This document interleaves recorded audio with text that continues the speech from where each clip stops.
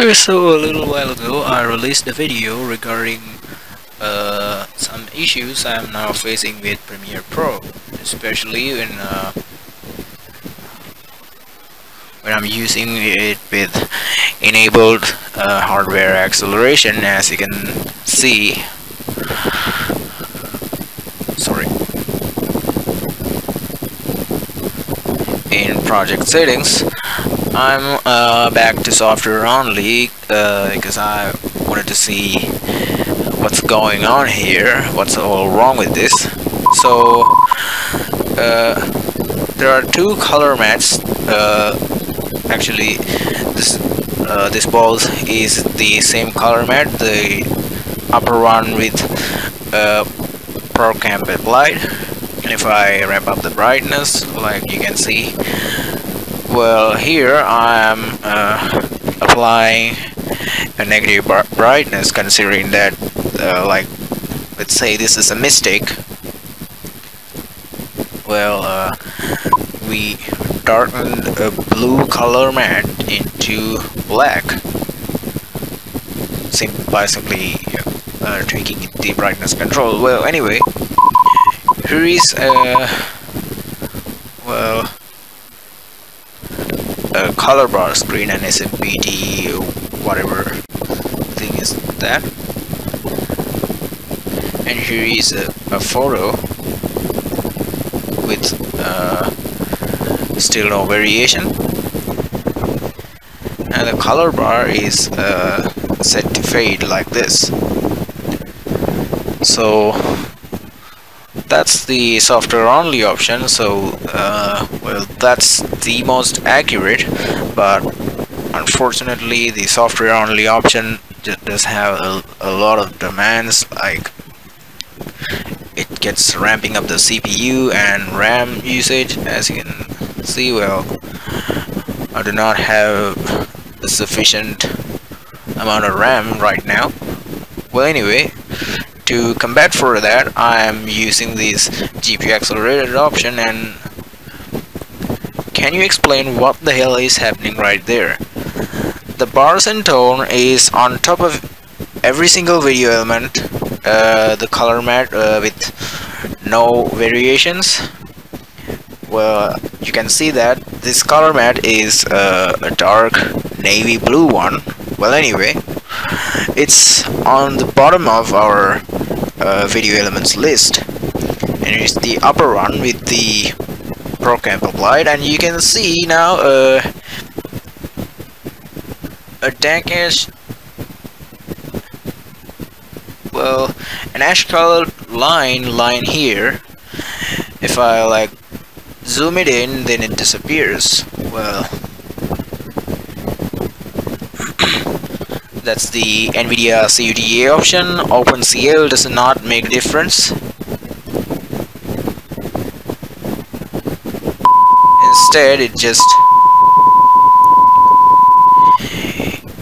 can't perform well, like it just can't perform as good as CUDA in terms of just speed.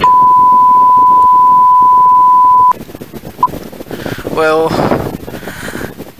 this is the darkened color mat which I just programmed, and it has a brightness value of -50, and it's black. But when I pop this in, that deep blue color like penetrates into the front, even though it's just under the upper video. The upper video is just bars and tone, and what I'm seeing here is a complete color corruption. What on earth is going on? What is wrong with using? What the hell? Is my GPU simply outdated or what?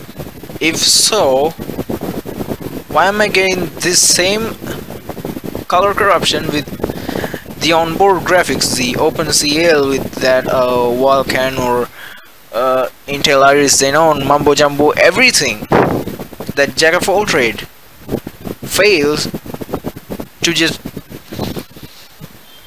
perform the opacity layering as is.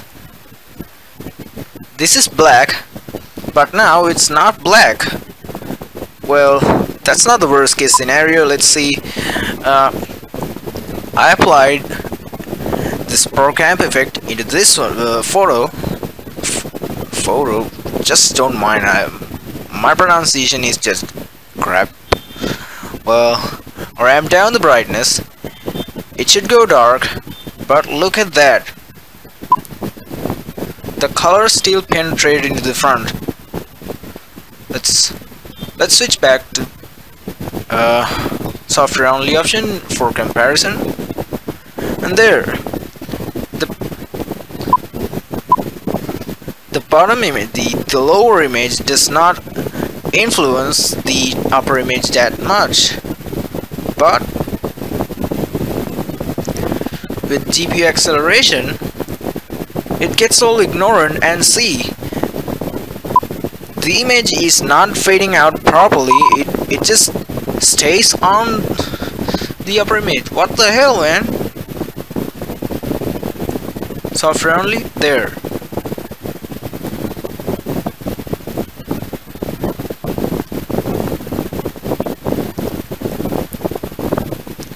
See the difference? Like, the whole image is visible for more.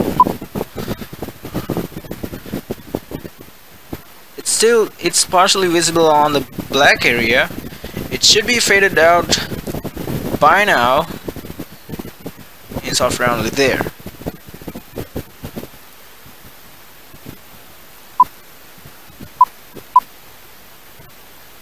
I'm seeing a weird line there.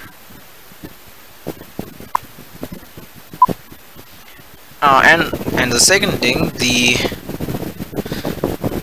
unaltered color metal right here, it appears as a tad bit of a blue shade, but in GPU accelerated it's now white. So the colors here are completely incorrect. This is black and this is black thanks to the ProCamp. This is blue, but here the blue turned into white and black turned into blue, and so on. And even if I just lay down a black video behind this, new black video, and there,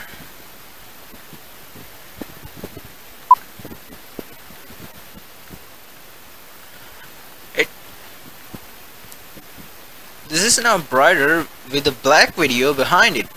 See, this is just black and this is just a black video, the same color, the same level of brightness, but there, once again, what's behind or what's lower affects the upper elements ever so slightly. I don't know, man, I be making up words. And in the software only option, this have no influence on the upper video since it's black. It has no brightness. Let's zoom that out.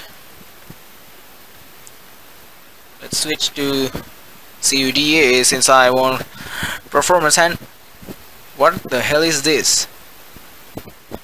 And not only that, if I had to like fade up an undersized video into my full screen, my 16:9 end card, then I would be annoyed by these black bars. Like, I don't have an undersized video right now, but let's see. Okay, so here we have a Synthesia footage. It's a little bit undersized. If you refer the properties, it has 1920 by 1020, not in 1080. It's 1020, and we can see some little black bars on top and bottom of the video. Let's okay, this the very practical scenario I'm getting annoyed of. And here I'm well, it's a film to solve. I don't know, man. I'm just choiceless.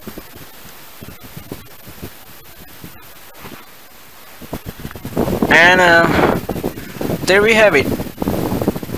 The outline of brightness in on top and bottom of the full screen version of my, well, the full screen video of my end screen. But you can say like this is white and this is black, so it's normal to be this is normal to happen like so. So then let's crop it out. Yes, let's say I didn't want that keyboard and also the top menu effect controls.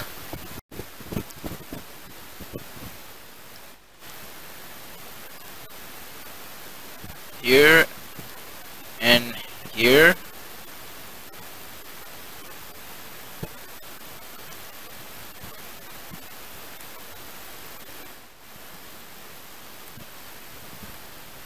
So let's stop right there and change our renderer. And there, that's just now darkened. And well, the blending method, it is like it's back to the normal blending method. It sticks in for very longer, and we can still see a slight change of brightness. Well, that's not really well. Instead of that, let me remind you that in my last video where I released my latest original song, it's called Entropy, the end screen got blended in like in a totally different way, and that's because I chose the blending method called screen instead of the default blend method, since that video was heavily undersized and it was lower in resolution. So I also had to crop out some elements like the device status bar on top of it. It's I just recorded it on my new phone thing. I just brought it. It has a wider or a more taller screen rather than widescreen, and it definitely gonna induce these black bars. Anyway, it was cropped down further and scaled to the screen size in a way that I wished. If I can show you right there, Entropy.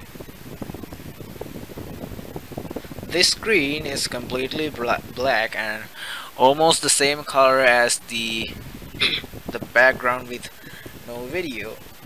And here for some reason I left off the time visible, and it's still there, and I just covered the whole area with a color matte, as well as the bottom area got cropped, leaving just the timeline at the lower boundary.